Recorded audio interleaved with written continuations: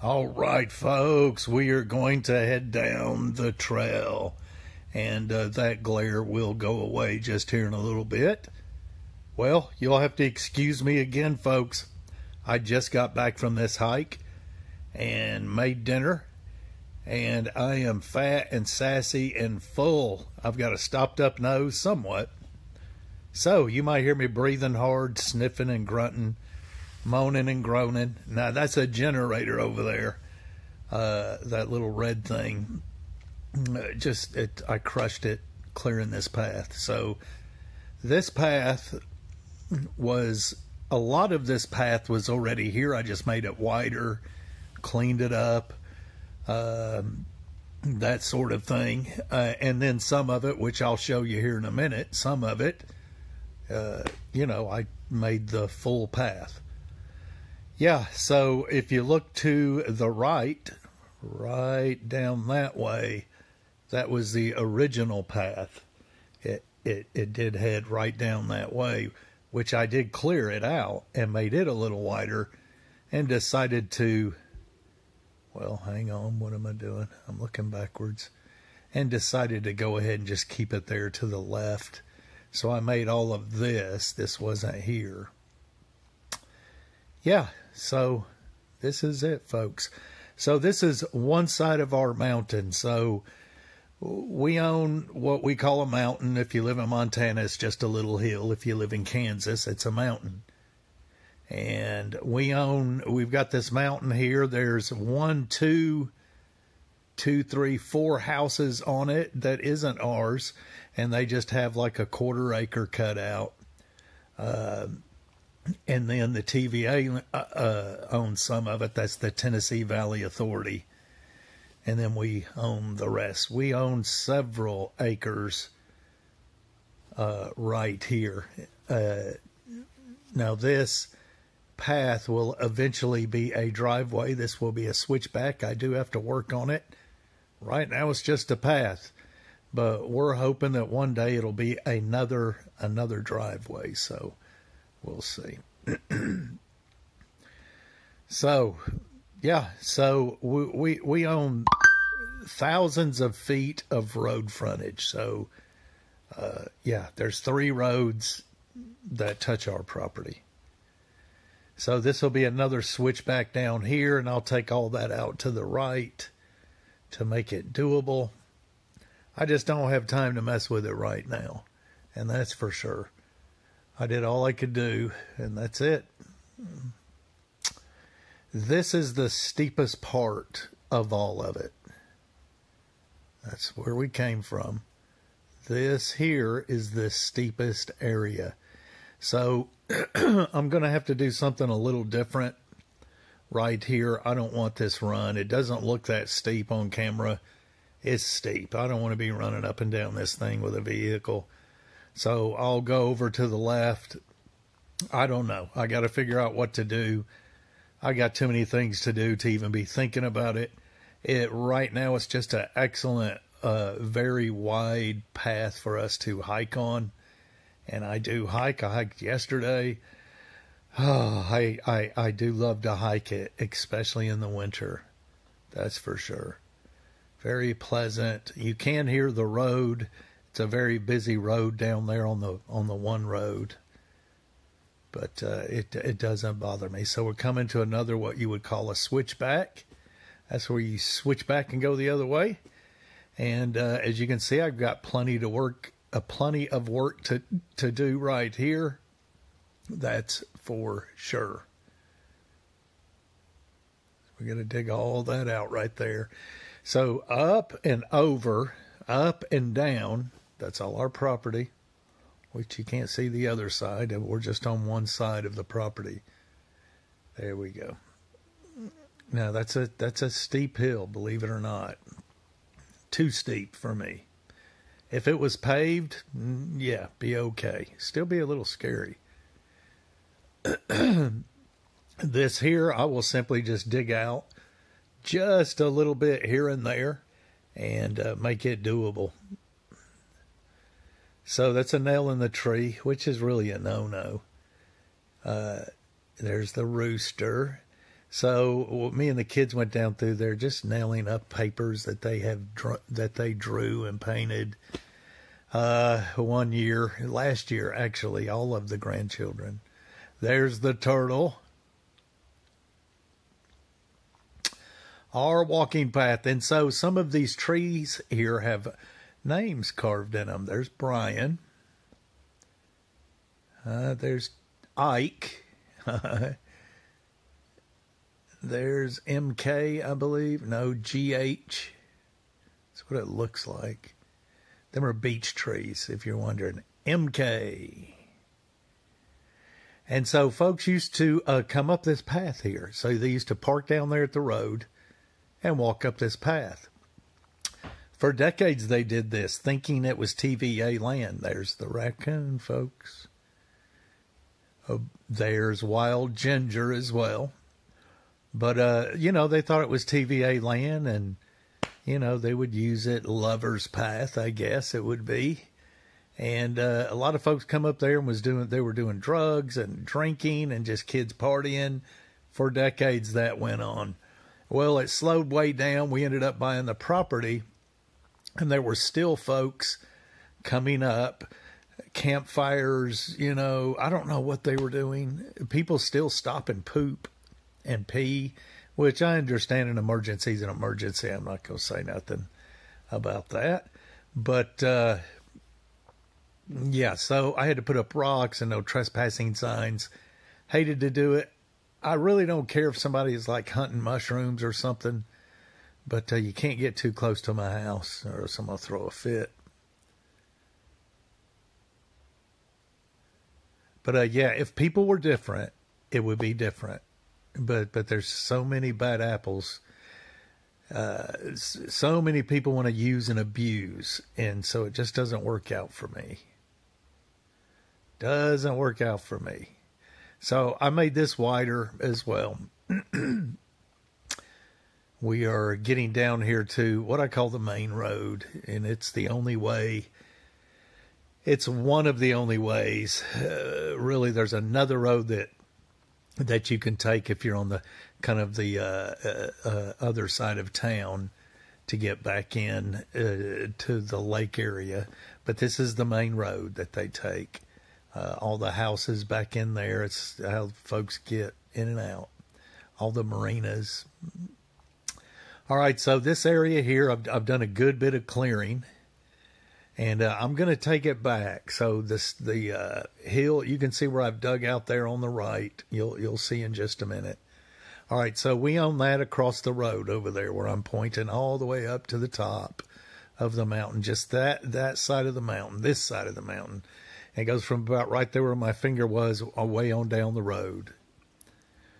So yeah, all this here will be dug out. It's fairly easy digging. It's decent dirt. And we'll make this it'll be a flat for Tennessee. It won't be flat, but flat for Tennessee. Yeah, so. And what we'll do there, I don't know. But I am going to clear it out. It's a nice little area right there at the main road. I could put a carport there or whatever. That's a rock that I dug out with the excavator, kind of chipped it up. If I hadn't have chipped it up, I would keep it. But I demolished it with the excavator. It was buried in the ground. Pawpaw tree. And we've got hundreds upon hundreds that do not produce. Them are all little pawpaw trees that you're looking at. There's a creek down there, folks. A nice flowing creek flows all the way down into the lake. We're going to the lake, folks. Headed to the lake. So, so this is my hike. When I say I'm going hiking, going walking, this is what I do. Excuse me. Folks, I ate chicken soup, homemade chicken soup for dinner, / bone broth. So I cooked it for about 28 hours, bone and all. So it's kind of got the bone broth. So good for you. I feel so much better. I wasn't feeling real good. I ate that with a spinach tortilla made out of spinach, and put spinach in it. and ate that with it, and I feel way better than I did earlier. Anyway, so right here is, you'll see it in a minute, it's the elephant tree to the left. And this is where the path ended. That's what we call the elephant tree. We've got all kinds of stories about that tree. But the path ended at the elephant tree. And look at it. It's an awesome tree, folks. And so that's where it ended. They had done the path right to there. And you'll see, I'll turn around and we'll look at the ground. Now I cleaned this all up. There was just trash here where people would come to the end of the path and party. And so I cleaned all that trash out. And what they would do, there was a little trail. Yeah, all in here. It was just junk with a campfire and all. So there was a trail, just a little foot trail from right here all the way to the lake. Of course, I made it wider. You know, it's basically almost a driveway. But I just followed the trail to almost the end of the property, and I stopped right before I got to TVA land, probably about 30, 40, 50 or so, 50 or 60 feet from TVA land. Yeah. And so, let's see. So this will be dug out a little more. I'll make it look better, make it look cleaner. We'll eventually, I'm going to point to the lake in a minute. You can't really see it on camera, but I can see it standing right here. Yeah, you see all these rocks I dug out? They're awesome rocks, folks. Just lined it up. I got to kind of pull them up a little bit with the excavator. They're kind of sliding down the hill. But I'll eventually put something right there where we just were, or down here somewhere. We'll dig out some more, and I will just simply put a covered porch. It'll be a deck with a screened-in porch and, you know, a roof over it. Shingled roof because of the acorns. We don't want it banging all the time. So the creek is down there, flows right into the lake. You can see where my rocks and stuff have just fallen.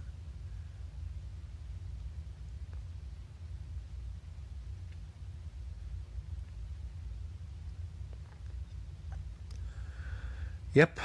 Anyway, so now you can see I've got some homemade natural steps made out of rock. I put all these rock in here. That way we can walk up this area, because this is where I stopped digging because I didn't want to dig too close to the TVA land. This is all pawpaw trees. I didn't want to dig too close to the TVA land. I mean, I respect the TVA land. I love the TVA land, and I don't want to harm it in any sort of way. It's for anybody can use TVA land. You can use it, but you can't abuse it, and so we don't want to abuse it. And so there was a foot trail path all the way to the lake, on my property, all the way to the lake, and you could see where folks would walk that. And of course animals did too, so the animals kept it in shape, lots of deer track and all that. So right here is where our property stops. So it's where our property stops. And this, all you're looking at here is all of our land, all right there to my bottom of my feet. I'm standing right on smack on the property line. That's all TVA. Well, it's our land. Our land goes up and over, down to the next road over there. Now, I'm facing my property, and everything behind me is TVA land. I am standing right on the line.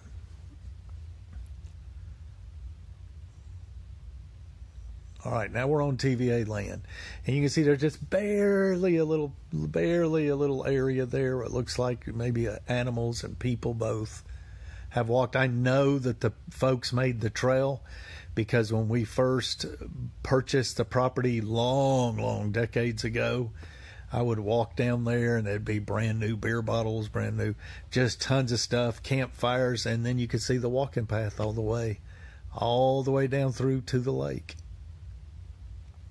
And then, of course, that slacked up and eventually stopped. And then, you know, the animals kept walking it for sure. and just kept a little trail there. And so it's a trail I walk all of the time, and so I've got it good and worn again, and where it's very doable.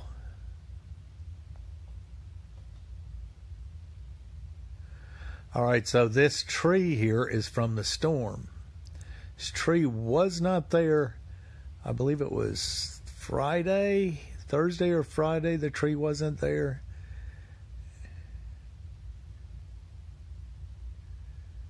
Right there's part of it. There's where it came from. That right there. Hit, knocked. Some of it fell over this way. You can see it's all fresh, and then it just demolished the ground right here. Just tore it all up. Look at it. That thing hit hard, folks. Hard. So TVA land. There's lots of rules on that you have to abide by on the TVA land, and there's like you can't put a nail in the tree, you can't rope something off, you can't have anything motorized on it on this TVA land right here. This is undeveloped TVA wilderness, and so we like to keep it that way. But from where the big path stops, I can start walking right there and walk all the way down to the water in 3 minutes. And that's at a decent pace. It's not running or racing. That's at just a regular pace that I would walk. And it's taking me longer here, but I'm going slow. I'm stopping. I'm looking around. But 3 minutes, I can get to a good fishing spot. And if you want to get to a good swimming spot, you're going to walk for another 2 minutes. So it'll be a 5-minute walk to a good swimming spot and even better fishing spot. Now down here there are, now remember, the lake is low. They dropped the lake. Of course, the hurricane water filled it up a good bit, but it's low. It's low. And I'll show you where it comes up to it full pool. But it is still very low right now. Yeah.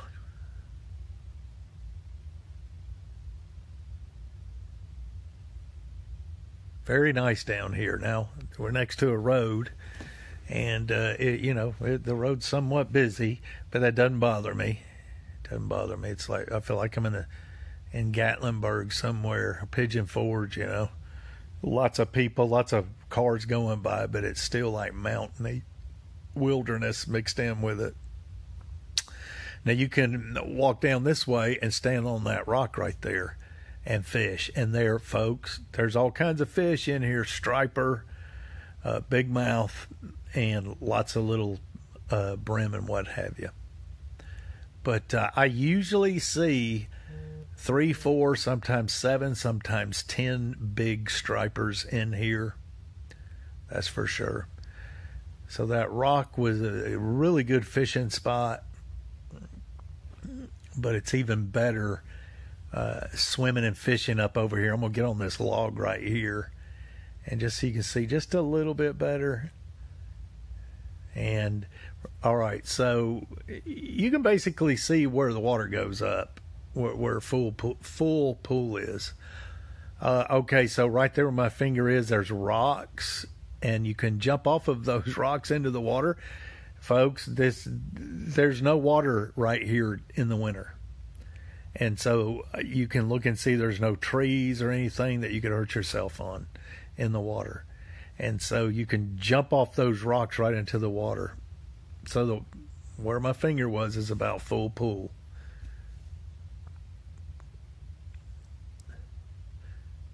All right, so that's an animal.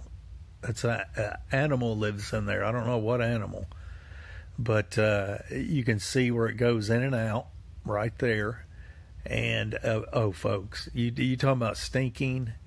Whew, it stinks in there. Oh my, it smells like pee. It smells like sweaty animal pee.